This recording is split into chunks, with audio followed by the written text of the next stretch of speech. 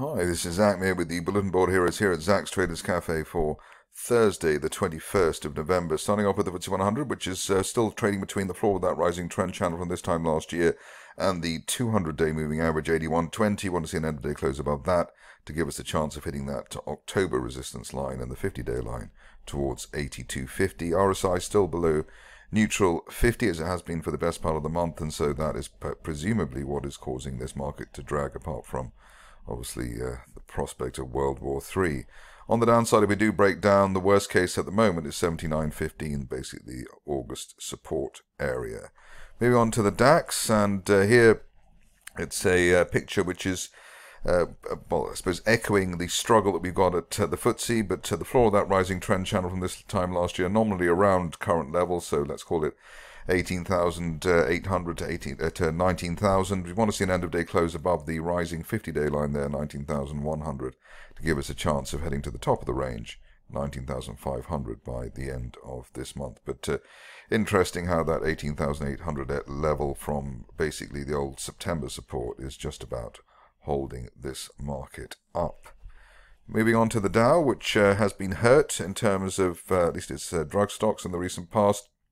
Here we've got a situation, though. We bounced above the top of that gap that we had earlier this month, and that is normally a continuation signal. We also had a bounce for the RSI above neutral 50, and the other point to note, I suppose, in the run-up to Thanksgiving, we normally have a rally for the US markets anyway, because they have a more optimistic type of frame of mind than we do. 44,000, the initial target there, the top of that one-year trend channel. The best case is 45,000 at that red August resistance line projection. Worst case on the downside, 42,300 and that uptrend line from August. Moving on to Bitcoin, which remains the star of the show by quite some distance, which is a wonderful thing to behold at the moment. We were looking for 100,000 by the end of this month. It looks like we actually might get that, especially while we're above the initial peak that we had the other week around the 93,400 levels, above 93,400, looking for 100,000, and obviously given all the hype and the excitement, we could be looking for much more. A potential initial guess at where the next level may be would be the upper parallel of that April resistance line projection, currently heading to 120,000, but let's regroup and see if we can get through 100,000 first while we're above 93,000. Moving on to gold, which obviously had the rug pulled from it earlier this month, but seems to be back in business. Floor of that channel there from February, around 25.60, and we're rapidly heading towards the 50-day line, 26.73. Like to see the RSI back above neutral 50 to give us a chance of probably the next level up here would be up to 27.30, which was recent resistance and also the support area back in October. Moving on to the stocks and starting off with Avacta, where there seems to be a bit of a reprieve for the for the bulls rather. We had a bear trap rebound from below that that uptrend line there from back in June. You can argue that it was a bit lower than that, etc., etc. These things are always a little bit fluid, but let's say we bounced right on the last chance saloon line. There was the risk of heading down to the floor of that channel there from back in June towards 35 pence, but at the moment it looks like we've got out of that and heading back towards the recent resistance zone, which tended to be just above the 200-day moving average. There's a line of resistance there at 63 pence, which is probably the best case at the moment, but ideally we can at least nudge through the 200-day line in the upper 50s. At this stage, early and end of day close back below yesterday's low, 44 pence really or 42 pence rather, endangering the latest recovery attempt. But it looks as though we've got, I suppose in a way, a triple bottom there for the shares, just around or above the 40 pence mark. On to Alpha Growth, and here we're looking at a situation which looks as though it's ready to break out quite well. We've got a resistance line there from the end of last year, and on a bigger picture, it's a sort of triangle progression there, from back in February 22. Top of the triangle there, 3.1 pence, which we're looking for by the end of next month, or hopefully even sooner, especially if we can get decent end-of-day closes above summer resistance at 2.2 pence. Only back below the uptrend line there from April, and the 50-day line there at 1.9 pence, really delaying the upside scenario. On to Audioboom, which did actually give us a very good setup. We had a bear trap gap reversal, which happened, I suppose, in the last week. We've got the 50-day line rising now, and got the chance even of the 200-day line rising if we can have another day above the 200-day line at £2.35.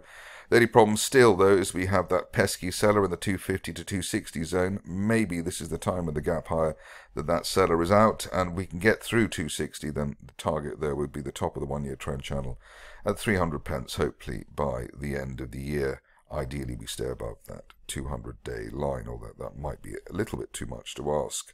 On to Coinsilium, which, given where Bitcoin is at the moment, should maybe be even higher than it is currently, but we are at the highs and we're pushing through the old high there, the initial 2024 high there at 3 3/4 pence, rising 50 and 200-day lines as well, so looking very positive and looking for at least 5 pence on this by the end of next month, hopefully much sooner than that. Obviously, you can see that on previous occasions back in 2017 and in 2021, the shares spiked along with Bitcoin. Let's see if they can do the same thing again.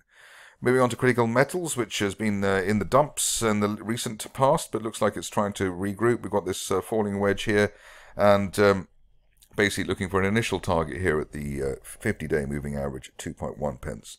Hopefully by the end of this year, if we can get a decent break through that July resistance line there at 1.4 pence.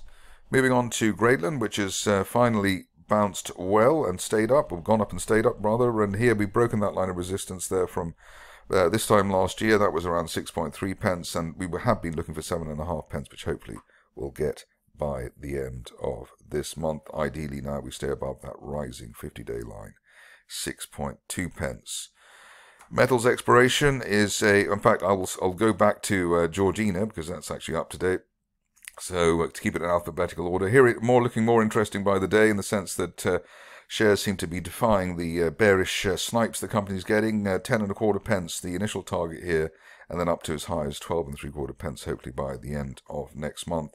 Ideally, there's no breakback below 8 pence. I think that would be the key to this turnaround. On to metals exploration as promised, and here you can see that we've got this wide rising trend channel that's been in place since this time last year. Top of the channel there at 8 pence. Might be too much to ask for 8 pence by the end of this year, but at least while we're above the floor of the channel there at 5.3 pence, things are looking decent. We've also pushed through RSI 50 as well, so that helps the vibe. On to Metalnrg, and here a little bear trap rebound from below a rising 50-day line there at 0.46.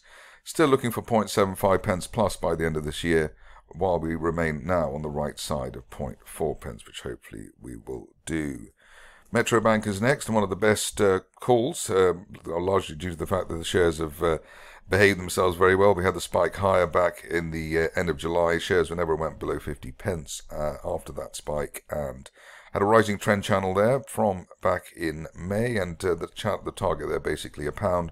We're through that now, so we're looking for the upper parallel of that rising trend channel, currently heading towards £1.30, which I hope we could get by the end of this year. Ideally, we stay on the right side of the low 90s in the meantime now. I haven't looked at the next stock for a long time, RC365, but looks as though there's finally a bit of a turnaround here, breaking that line of resistance there from back in June, and looking for the shares to initially hit 2 pence while they're above the 50-day line at £0.015. Shield Therapeutics was a favourite a little while back, and it looks like it's back in business, bouncing off the floor of that rising trend channel base from May. Top of the channel there at 5.5 pence, and we're looking for that by the end of next month while we remain above the 200-day moving average at the 2.9 pence level. On to the last two. The first one is SEEEN, which looks like it's finally rehabilitating itself. Here we were looking and have been looking for 5.5 pence. Hopefully that'll happen by the end of next month while we remain above the 50-day line at 3.4 pence. Sort of broadening triangle base on that one. Another bit of decent news today for sovereign metals, and the shares finally responding. We've had unfilled gaps to the upside after a bear trap gap reversal, so this is looking very strong indeed. Initial target here, hopefully by the end of this month at 45 pence. Next level up to the upper parallel of that rising trend channel, so as high as 56 pence, hopefully by the end of this year. And all the while we're looking for the shares to remain above the 50-day line now at 36 pence. That's it for me today. More updates tomorrow.